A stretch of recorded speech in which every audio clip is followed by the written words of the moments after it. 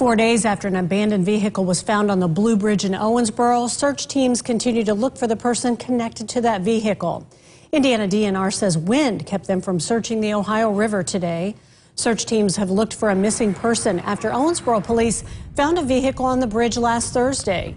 Indiana DNR says they plan to use more sonar in their search later this week once conditions improve. We're going to be doing more sonar searches on Wednesday, and then also if we find any targets, we're not doing any type of scuba diving right now. Several fire departments in both Kentucky and Indiana are among the crews looking for the missing persons since last Thursday.